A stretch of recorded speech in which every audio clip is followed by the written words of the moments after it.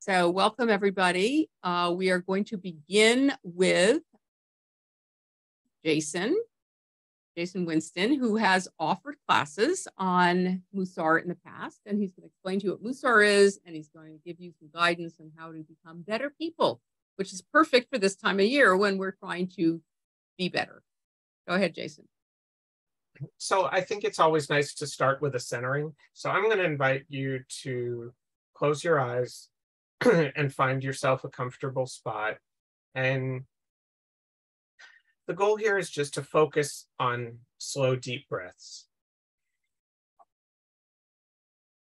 And as you breathe in, just open yourself up to what you can learn, where you can grow, be receptive. And as you breathe out, push out what you were doing before this, what you have going later, whatever distractions you might have that keep you from being here and present. And as you're focusing on those cycles of breath, starting from the top of your head, just check in with each part of your body and ask, are you feeling any tension there? And as you exhale, push out any tension that you might be feeling. Just start with your head and your face. Relax any of those muscles that feel tense. Move down into your neck and your shoulders. Move through your torso. Feel yourself grounded on your seat and instruct those muscles that are supporting you in your seat to relax down into your legs. Make your way down all the way to your toes. Feel your feet comfortable and grounded and centered. And while you're relaxing and while you're doing this, I'm going to read a visualization to you. And this will take a few minutes, so I invite you to open your mind to be receptive to what's here. Imagine a source of water. It could be a tap or a little rivulet coming out from a rock or a bit of overflow coming over a wall. Get that scene fully formed in your mind. See the water dripping very slowly from its source. Is there moss along the wall? Is there a steady rhythm to the drip, drip, drip? Now look down in your imagination to see that the water is falling onto a large rock. Already, the steady dripping has eroded a small indentation in the rock. One drip hits the little pool of water. Then another. Then another. See the water flow gently and insistently onto the rock. With the extraordinary sight of which your imagination is capable, see that each drop of water has the effect of knocking loose the tiniest fragment of sand from the surface of the rock, no more than a molecule or two.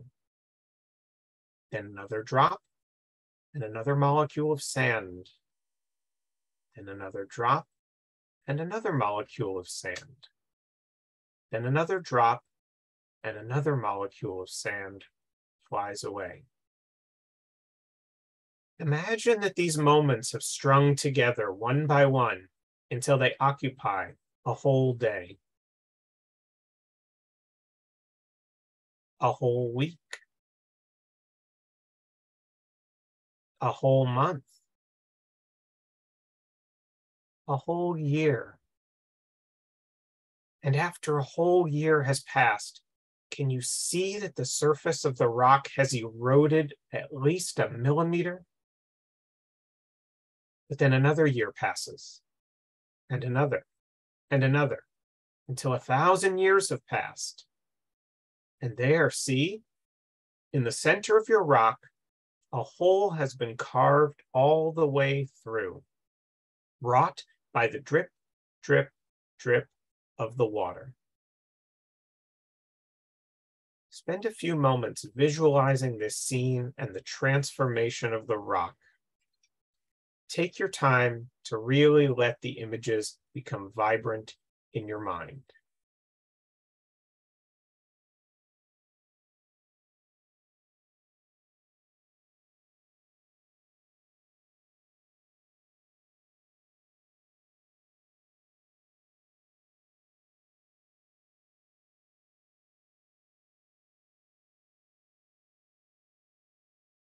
And try to hold this thought for yourself that you can return to it whenever you need to be reminded of what's possible with a drip of water and a rock. And then I would invite you, when you're ready, to open your eyes and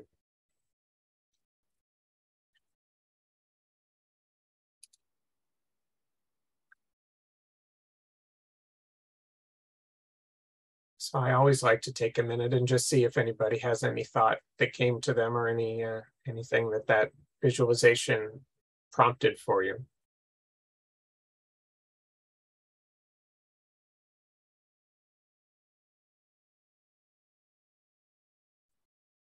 You're muted, Rabbi.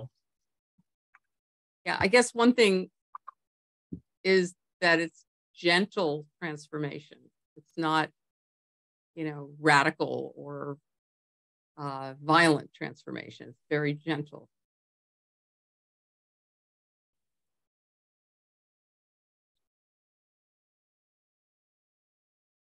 Okay. Well, I have prepared a little slideshow to guide us through this. And as I said before, I'm really hoping that much of what happens today comes from you. But I'm going to just try to give you some guidance on what's possible here. Okay. And is everybody able to see the slideshow? Okay. I'm going to try to go back and forth so that we're looking at each other from time to time, because I think that's really important.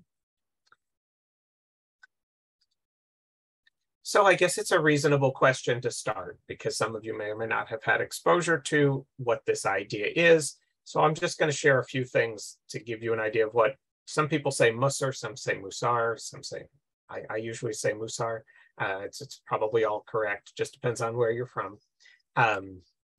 So this is a quote from Ellen Rennis's Everyday Holiness, just to give you a simple definition, as a spiritual perspective and also a discipline of transformative practices.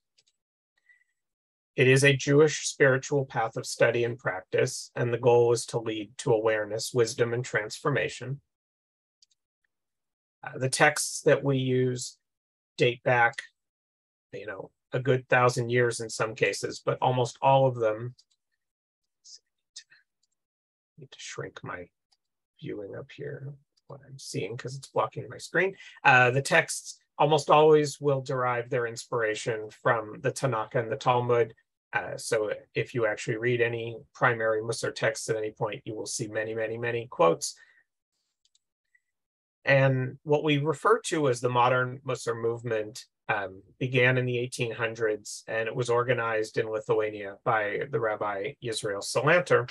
And there's a great story that Rabbi read. It's in our Rosh Hashanah book, and I think it's worth, she read this during the evening service the other night, but I'm just going to read it again because it's the piece that I hope gives you some of the inspiration of where he came from, why he felt this was such a critical thing to believe in and to devote his life to. Rabbi Israel Salanter once spent the night at a shoemaker's home. Late at night, he saw the man working by the light of a flickering candle. "Look how late it is," the rabbi said. "Your candle is about to go out. Why are you still working?" The shoemaker replied, "As long as the candle is burning, it is still possible to mend." For weeks afterward, Rabbi Salanter was heard repeating the shoemaker's words to himself. As long as the candle is burning, it is still possible to mend.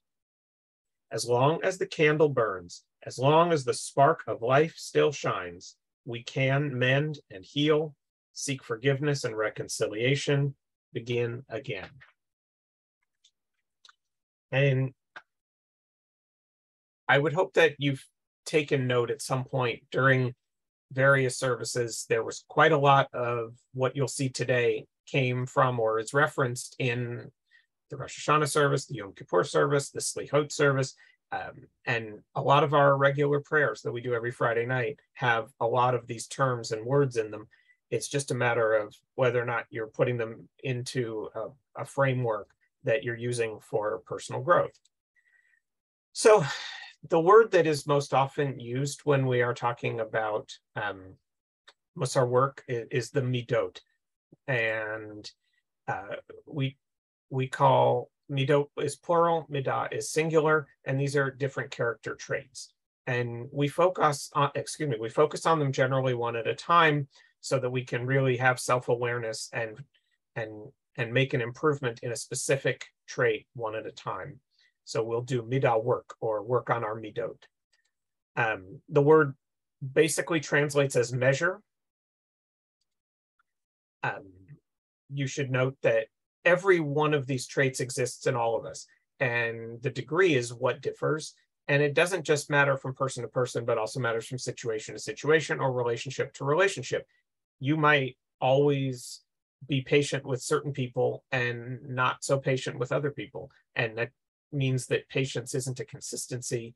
It's something that you have a measure of in different situations. That's okay. The whole goal is just to develop awareness so that you can focus in on where you feel like you want to do things differently, or where you can draw strength from where you do it well and apply it to situations that you don't do it as well. And Mussar generally will say there's no good or bad midot. There are some that you will think, well, how can that be bad? But there's always an extreme where you're taking it too far.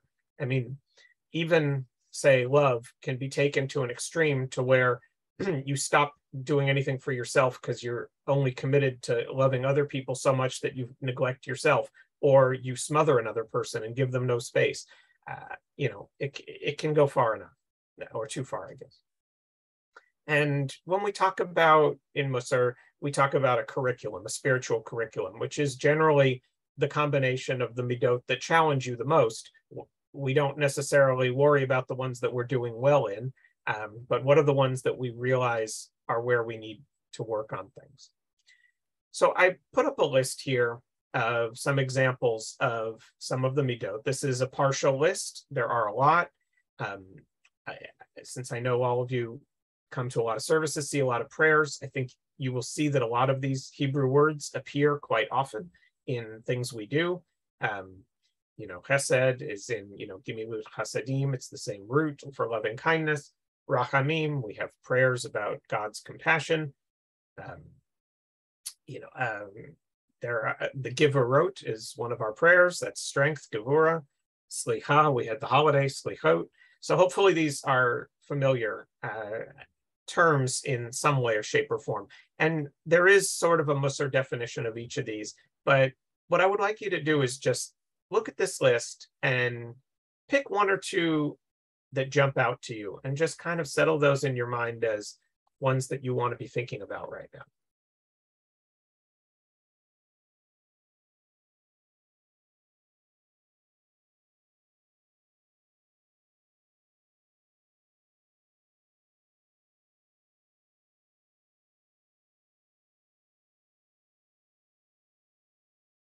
And we'll come back to this if you need to. I just want to give you a minute to.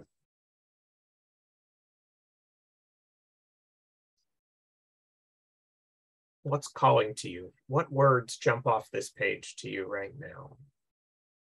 You want us to answer? Oh, we'll have a little discussion in just a second. Yes, but I'm going to kind of get you there. So you may have seen this term in the prayer book, Heshbon HaNefesh. It translates to accounting of the soul. Nefesh being soul. So here's the first one that I would like to open up for a small bit of discussion, which is there one change I would like to make in the way I am living my life and relating to other people? And I would open this to all of you. Is there any one of those traits that jumped out at you that this speaks to, where you are right now in your life? Well, I'll answer that the trait that I always want to work on at every high holiday is savlanut, which is patience, which I do not have a lot of. And you will be tested every high holidays because nothing will go perfectly. That's for sure. That's kind of the definition of life, isn't it? Yeah. Well, the reason that I like to encourage people to think about how this can help you is it's a guarantee that your patience will be tested again. It's not guaranteed that you'll have done anything between now and then so that the next time it goes easier. And the reason that you commit to doing the work is because at some point you want your reaction to be more towards your ideal than it is currently in whatever it is. And that for some people are too patient and they'll just let people trample all over them. And, you know, and they need to store up some strength to push back and say, I've been waiting for you all day. And that's not good. But some people also need to have the ability to stop and take that deep breath before that impatience bubbles over. And none of these things generally happen by accident, but that's what the drip, drip, drip on the rock is hopefully supposed to inspire in you, is that if you work on it and if you encounter it enough times, you will notice the change becomes apparent later. It's not instant, but it does work. My problem is patience too. So I have a question, Jason. Of course. Not that you're a psychotherapist, but okay, so.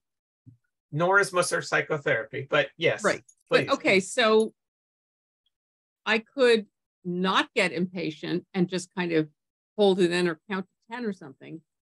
But then instead of being sort of unkind to another person, I'm being unkind to myself because it's eating up inside me. So how do you get to the point where you're not doing it to someone else or to yourself? Well, that's a complicated question. And here's what I would say is that in the Mussar study I've done, there tends to be in various places focus on three relationships: your relationship with others, your relationship with yourself, and your relationship with God. And all of these come up in all of these traits in some way, shape, or form, right? I mean, God is referred in some of our prayers as infinitely patient, right? That we humiliate, we sin, we do all these things, and God bears all of it. And so if we are asked to walk in the footsteps and emulate the characteristics of God, and that is an inspiring tool for you, then it can stop kind of being about even other people or you and become entirely about doing it because it's the godly thing that you want to embody, and you find a way to make that inspire you. But for many of us, that is not the relationship we have with God, and it is not the way that we frame things. And we have to look at it from, I just want to treat myself better. And, you know, that's maybe what's more primary. And nobody can really answer that for you. I mean, and maybe it's about how you're handling relationships with other people. If you're finding that it's causing problems in other relationships and that the awareness comes to you, then maybe the focus for a while is on not offending other people and taking it on yourself a little bit and seeing how that works. But nobody can answer any of these things for you. But you can try all of them and see if any of them help, and see if any of them stick, because you never know. The guarantee is that you'll be tested again. And that's the reality, right? The only thing that remains to be written is how you'll respond the next time. So. Thank you. All right, let's look at one more. So these might be familiar to you because I think all of you probably attended the Slichot service, and I took these directly from some questions that were in the Slichot service that as soon as I read them, I said, aha, this is what we're going to be talking about.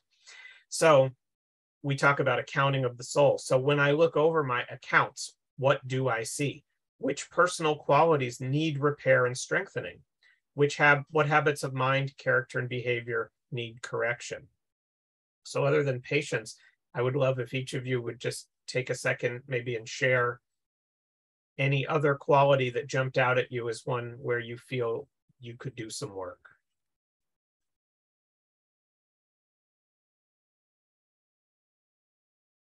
Since no one else is speaking, I'll speak up again.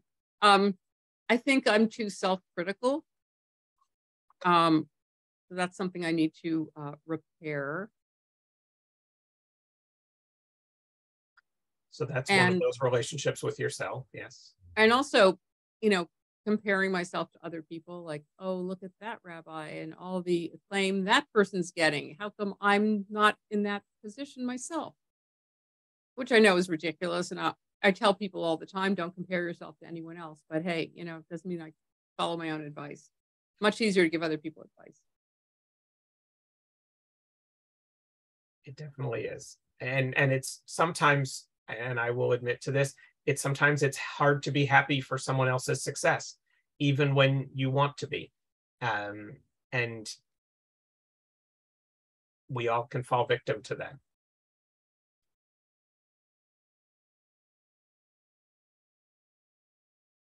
Ruth, Lynn, would you like to share a characteristic that you look at and say, this is one I want to work on? Well, the patience also, but sort of goes with the patience is anger at times, things that anger you and relates to why you're not very patient on occasion and how to deal with that. People involved.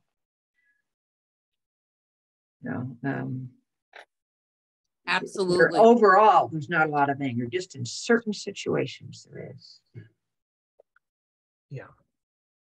And we all have it. And there's absolutely nobody who doesn't occasionally have that match lit.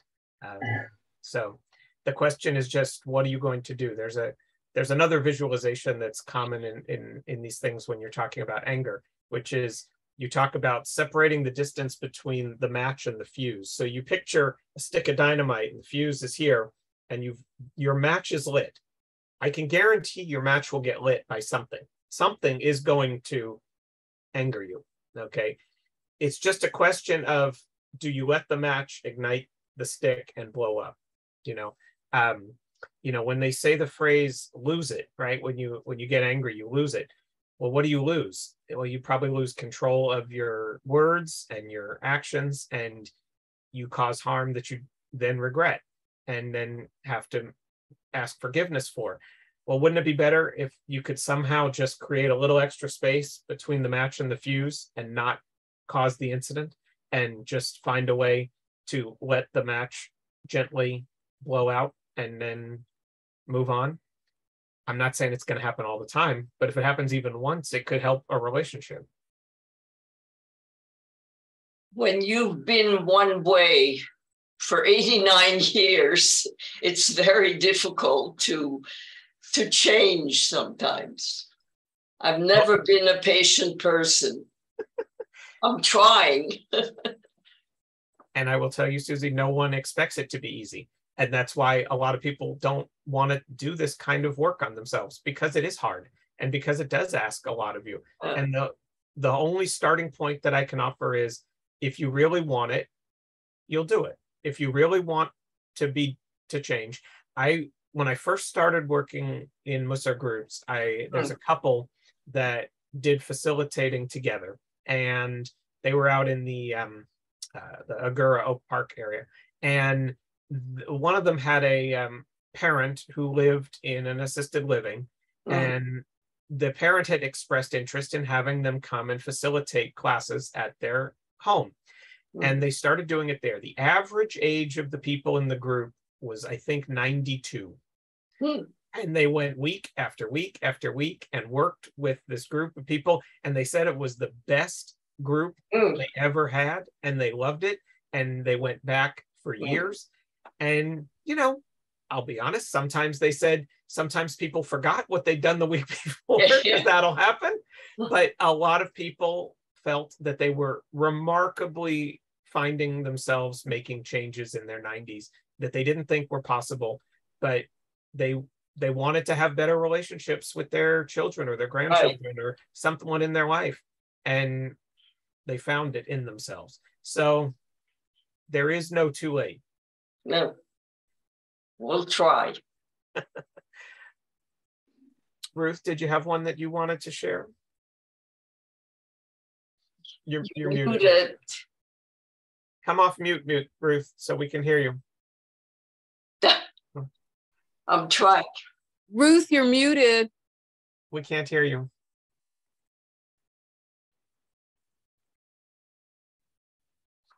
I'll mute myself.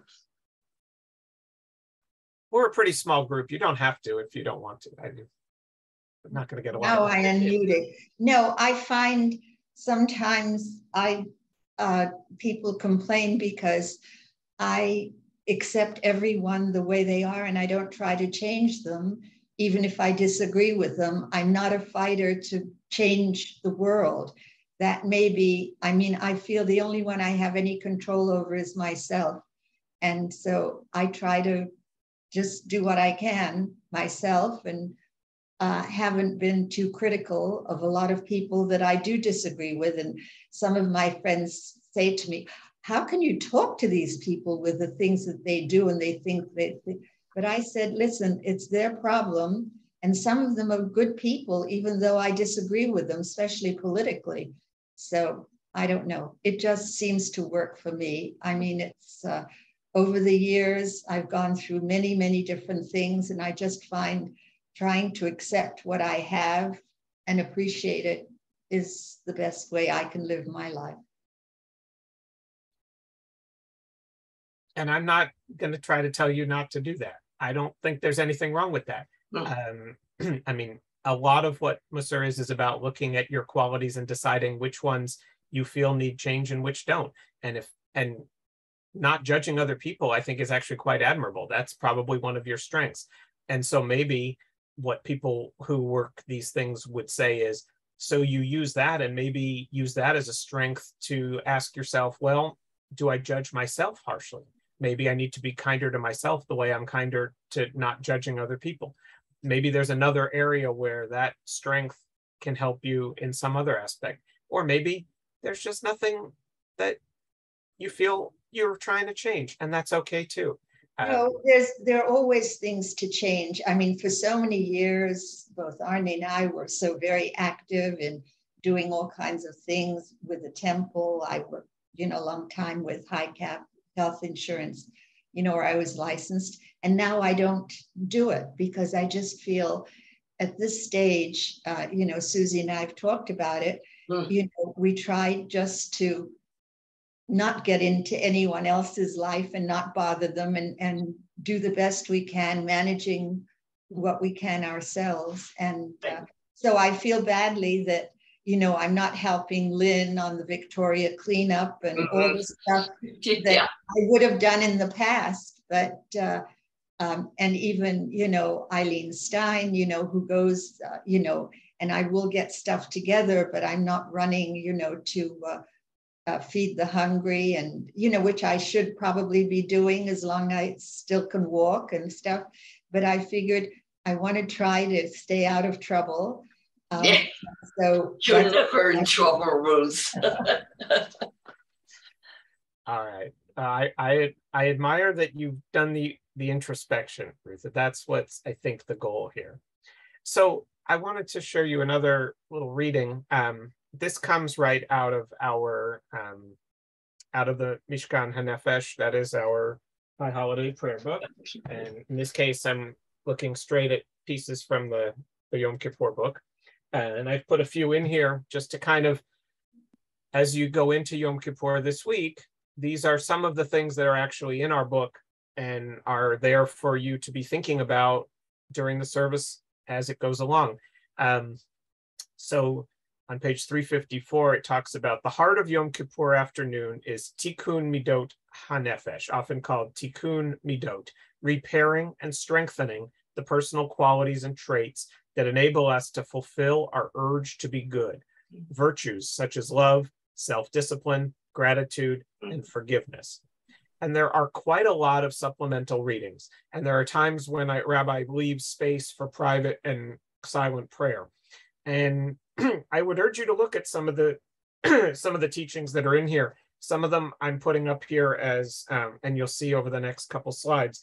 But if you have a few minutes and you're just in quiet mode, there's a lot of really interesting things that focus on this that are right there in the book. So there's actually several sections in that part of the service, and Rabbi's going to use some of this, but not as much in this depth as the book offers.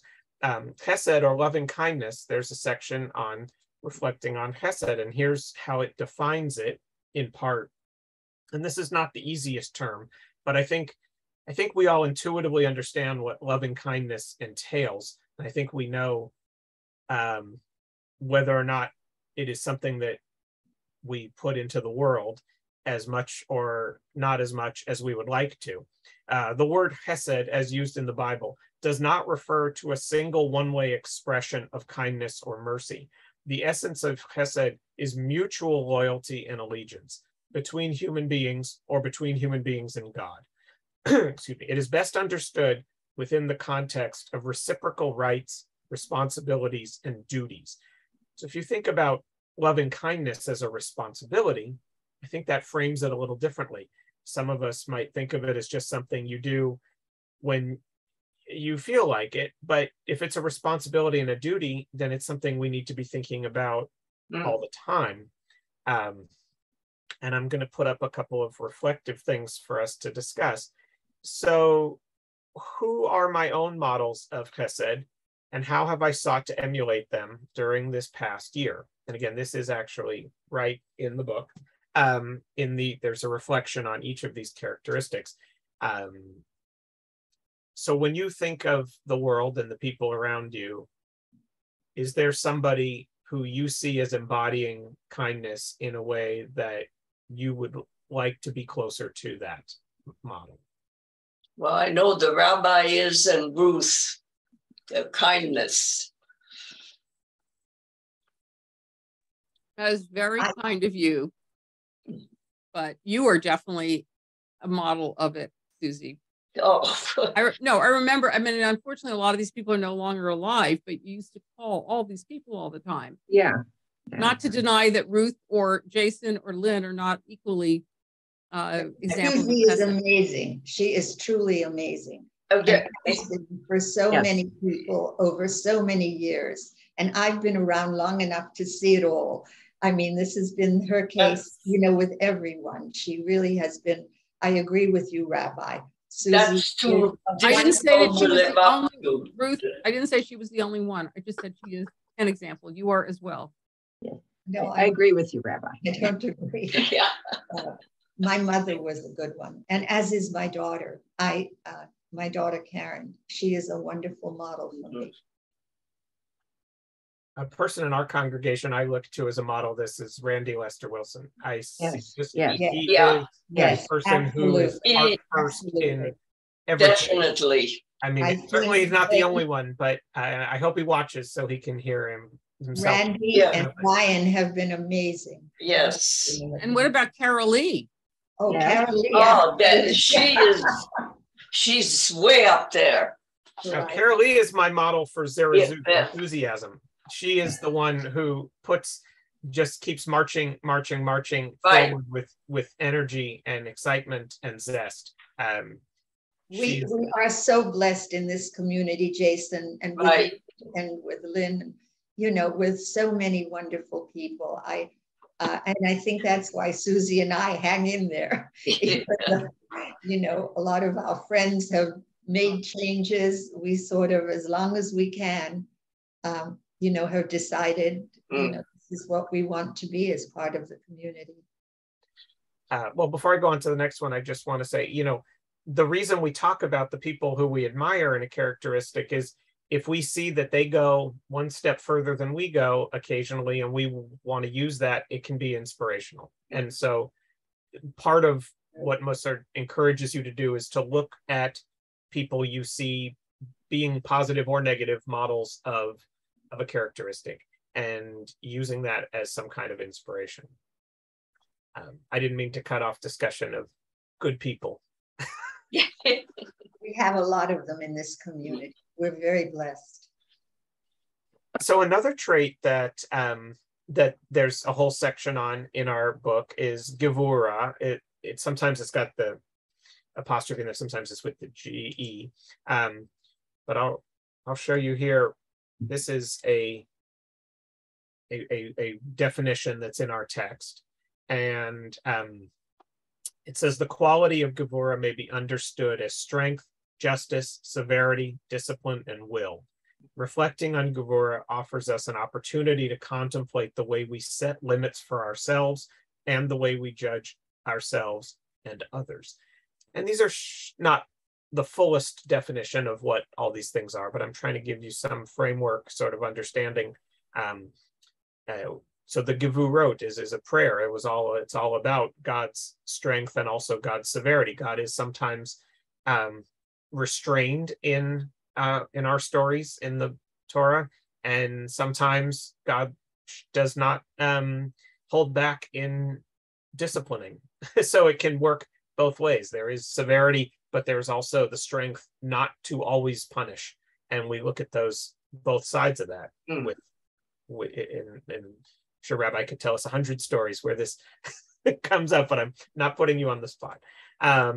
So this is another one of these ask yourselves. And the reason that I'm putting these like this is because this season is supposed to be about this type of reflection. It is supposed to be where we look at where do we measure up to the level that we want to be at, or where do we see a place where we can do some work.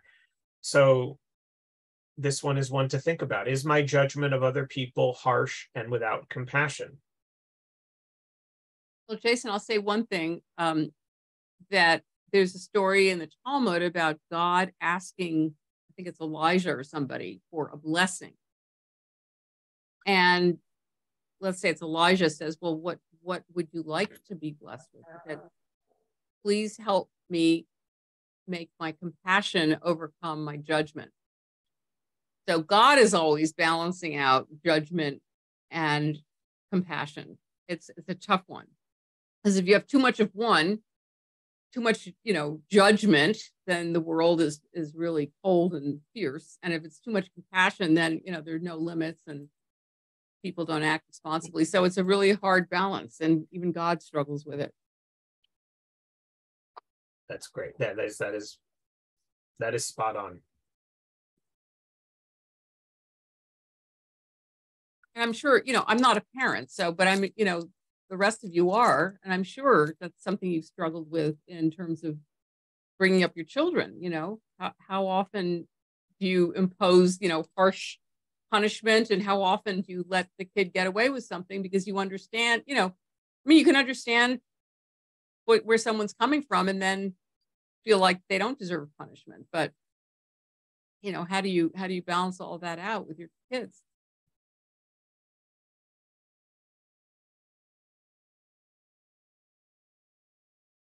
And I know my parents leaned in the direction of punishment.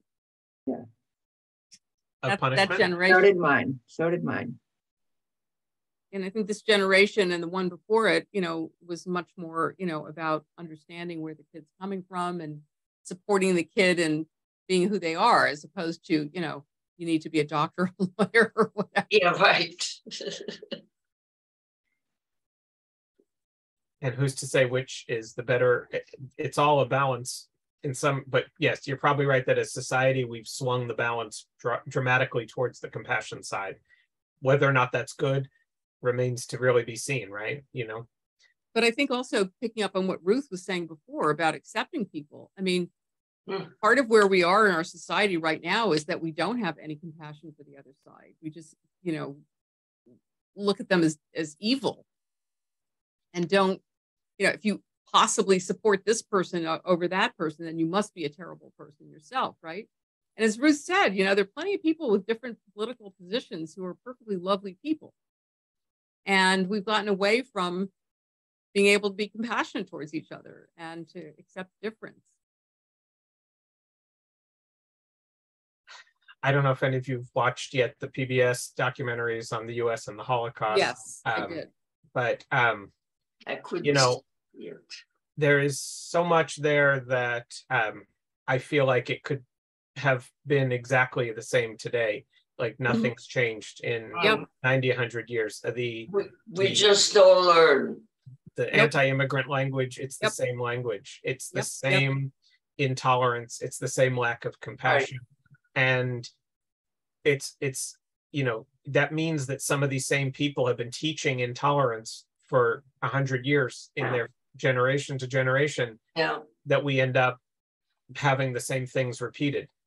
And I can bet you that it's a lot of the great grandparents of today's people who were saying those things in the 1920s. And that's the part that I find just hard to not judge. I mean, I am very judgmental about people whose behavior I find to be abhorrent. And maybe I shouldn't hold back on that judgment. Maybe it's right. You know, I want to honor each person as being capable of better, but when they show themselves repeatedly not to be better, it's very hard not to say, well, you've shown me who you are. Well, you can't show compassion to Putin. But in the news, we always see that, you know, and that's what we're exposed to more than, I mean, Susie and I were out yesterday and somebody was just so kind and so careful when they saw we were having some difficulty. So many good people around that we don't give credit to. Right. Well, that's the thing with media, and especially with social media. Yeah. It really underlines the differences and the outrage, because that's the clickable stuff, right? The more outraged you are, the more clicking you're going to do, the more ads you're going to see. It's unfortunately their business model. That does not encourage us to see each other as human beings. I guess that's why I'm not on any social media. So you're smart. I'm not either, actually. I don't know what's going on. Yeah. So I Good do strategy. know what's going on. I know the world is in a lot of trouble. And I agree with Susie about Putin, very scary because, you know, and Trump. So, you know, it's a really difficult time. So I want to just give you one other framing of Gevura, which is looking inward. Is my self-criticism and severity helpful or harmful? So we talked about how some of these relationships are with others, some are with ourselves. The strength and severity we show to our, and discipline we show to ourselves can be possibly more or less than it should be. So this is another reflection point. I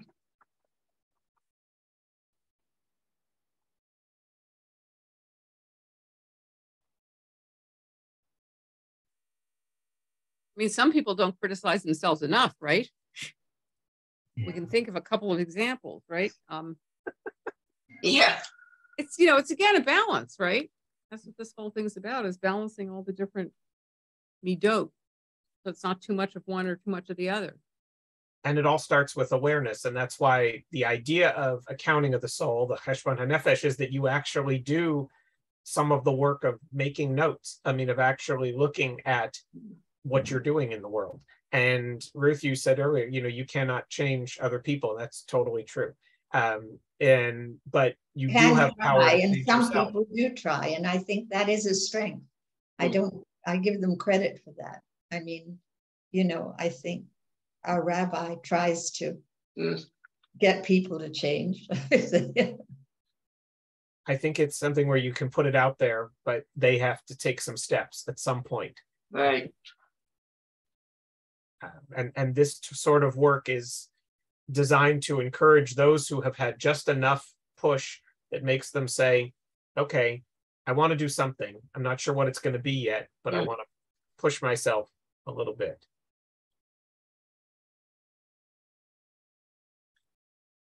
Anything else on Gevura? I have one more set of slides to show.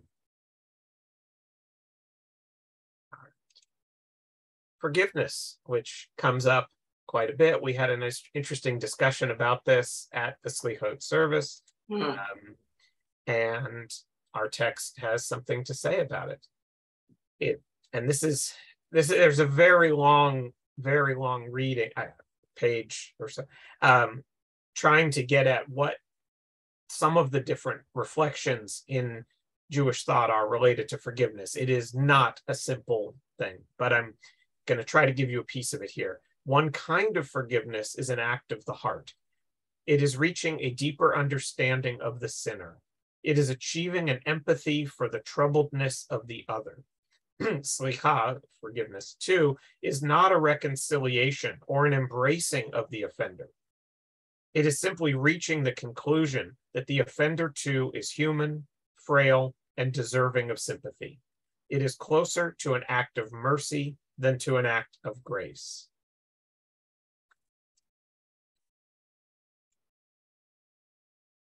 Well, what's interesting about this is it's not a reconciliation or embracing. In other words, it's allowing the offender to take responsibility for what they've done without condemning them as a human being, and understanding that people act in ways that are not so wonderful because of issues that they're dealing with themselves.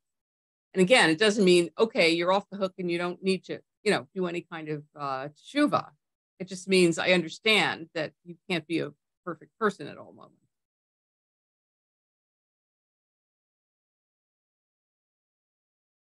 And the question about harboring feelings of anger and resentment is how much room it takes in your head to continue being angry at someone. Yes, that is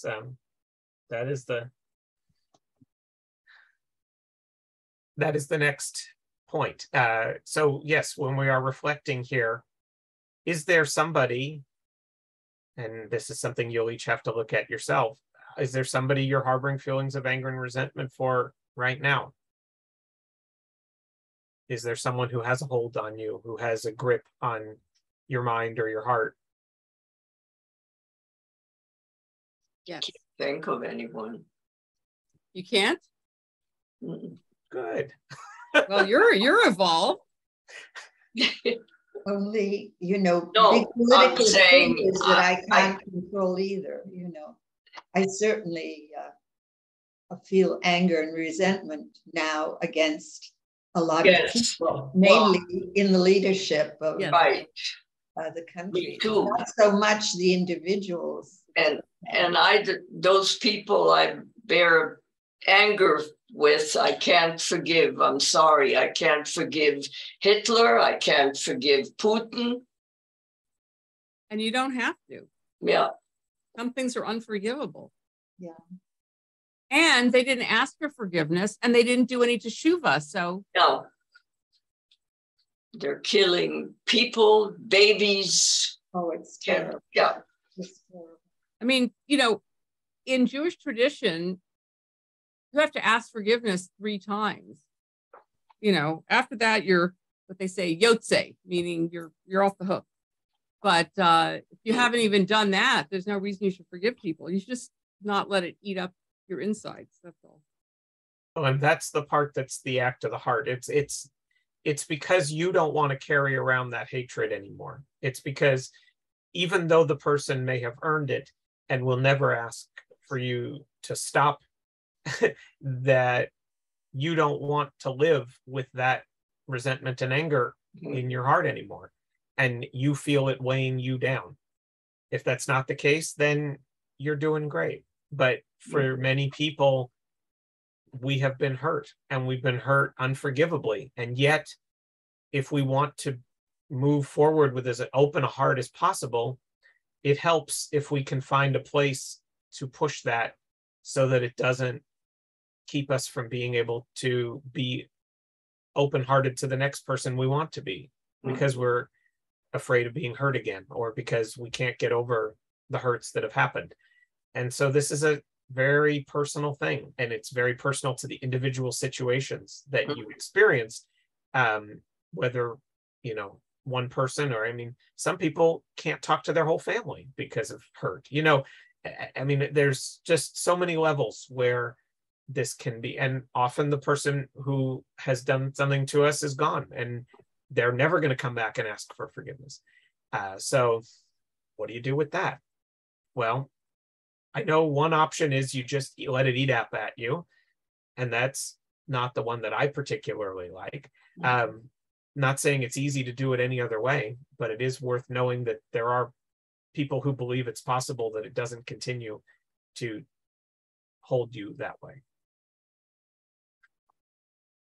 I think I've got one more thought here. Oh, that's it. What is holding me back from being a more forgiving person? I think it's that, for me anyway, it's that sense of justice. Like, this is not right. And therefore, I cannot forgive you until you realize how unjust you're behaving. So, and since so many people don't realize they're being unjust or whatever it is they're being, hard to forgive them. And they haven't asked for forgiveness, right? I mean, if somebody really comes to you and is really, really aware of what the hurt is and really serious about not doing it again, which is real teshuva according to Maimonides, it's a lot easier to forgive them than if they're persisting in the behavior. Or if they say, I'm sorry, but they just do it right all over again. I didn't say this was easy. Because most people won't do that. Right. Most people won't have that act of teshuva. Right. They won't. Most people don't want to confront their own faults or frailties, you know? Your ego is there to pump you up. Well, justifying your anger is a great way of saying you're held back from forgiveness. I mean, if you feel the righteousness of your response and you let that overwhelm you, and I think we see that just all the time in society right now, is people feel that what they did was right, and therefore they don't ever even consider the idea of seeking forgiveness for it. They are so justified in their actions, they don't care who they hurt in them. That's, I think, somewhat of a disease of our society today. Like some politicians. Yeah. And the people who follow them, unfortunately. They believe it doesn't matter who gets hurt along the way, as long as they achieve their goal. Right. And that is, I believe, my last slide. So I was trying to figure out how much we were likely to have time to talk through. And we did pretty well. It's close to an hour. So I didn't want to go through every one of the things that's in the prayer book, but I wanted to give you some food for thought and to see what some of the ideas here. If you're interested in some kind of other future way of using what Mussar has to offer, or if you just want to spend a little more time between now and Yom Kippur in contemplation of some of these things, it's all good. You know, for everybody, this is your individual journey. And, you know, Alan Marinas, the teacher who guided me in Mussar, he says, this is the work of the lifetime, and that's why we've been given the lifetime to do the work. It is not instant. It's not an instant gratification type of thing. But I can tell you that I started studying with him some 15 years ago, and I'm a lot more patient than I used to be. I'm a lot more tolerant than I used to be. I think I'm more generous and I have more gratitude than I used to have. And there's still a lot of areas where I need work. Well, no one is perfect. We all need work. When you talk about, you know, you have a whole lifetime to do this, it makes me think of this film I watched last night. It's called The Last Flight Home. And I don't know where you can see it other than you could sort of rent it last night, and then it's showing in some movie theaters, but eventually it'll make it to TV. So The Last Flight Home. And it was made by the sister of a rabbi I know. This is a rabbi named Rachel Timoner. And basically what her sister did was follow her father during the last 2 weeks of his life. He decided to end his life with dignity, you know, by taking pills. He just had incredible, you know, physical challenges and health challenges. He just couldn't do it anymore. But it's interesting because she sat down with him to do a vidui, which is a confession before you die, and asking him what he was holding on to that he needed to let go of. And here he is, you know, a week before dying. Okay. And he says that he felt a lot of shame over his life because what happened was he was a very, very successful businessman who created Air Florida eons ago. Okay. And he did really, really well. And then he had a stroke and was in a wheelchair. And all of a sudden they made him leave his post. The board made him leave, which of course wouldn't happen today. And he, he ended up having a really hard time making a living and because he was having trouble walking and one of his sides was paralyzed. And he had a lot of shame over all of this stuff. And clearly from the film, I mean, his children, he has 3 children, and his wife and his grandchildren absolutely adore him. And what Rachel was trying to show him was like, okay, you have that you're carrying around. Look at all the love that's surrounding you. And she gave a sermon. There was a little excerpt from her sermon about how it took him until the end of his life to realize that what really mattered and what he should base his own opinion of himself on wasn't the shame, but the love that he had from his family. So yeah, it took him a whole lifetime to get there. So Rabbi, is it available? I have to find out because I'd love to show it. For I don't know. Oh yeah, because I'm doing a session on dying with dignity. The whole, the law in California where if you have like 6 months to live, you can end your life. And this would be a wonderful, wonderful kickoff. So I need to find out how I can get it to show it to the nation because it's really a very powerful film. But yeah, so we have until the moment of our death to finally get it. Hopefully it happens before then. As I've always understood, the purpose of the Yom Kippur fast is to make you feel just a little bit of that sense of the possibility of the end, right? Absolutely. Like, as you get through that day and you feel the hunger, you feel what it might be like to be getting close. And so I think we are trying as a people to simulate this in a way to push you to have a few of these realizations before it's too late, right? Right, exactly. And that's, I think, what these reflections are all about. And that's why I'm grateful that this particular set of books explores this a little bit, because it gives you a place to find here while you're there, or while you're, going through the action of the service, to reflect on why are you here, and what is it that's, we get this as an opportunity every year, right? I mean, the holidays can be something you look forward to or not. You can do work for them or not, but they're going to come and they're going to be there for you. And I took the approach many years ago of saying, okay, I didn't always go. I didn't always get stuff out of them, but I'm going to make it a pact to myself is just to go and to be present for all of it as much as I possibly can every year and get as much out of it as I can. Because again, it's an opportunity, right? All of our holidays, all of our festivals, I mean, they all have there's something more than just the actions of it, right? There's got to be a reason, right? Why do we retell the Exodus story? What's valuable about that?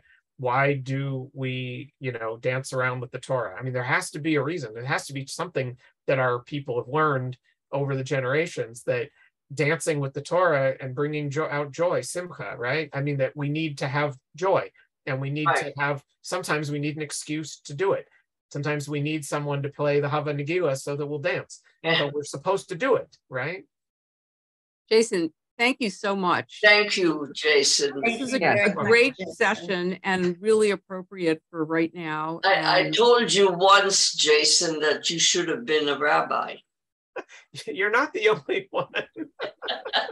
You know something, listen to the rabbi. It's never too late. Yeah. Exactly. Exactly. It is never too late. And look, Rabbi Akiva didn't start studying until he was 40. So there you go. And in those days, they didn't live as long. So anyway, thank you so much. Thank you. Pay the bills while I'm in school. That's exactly. Yeah. So as I say, Gemar Chatima Tova, may you be sealed for a good year. And we'll see you all on Tuesday evening.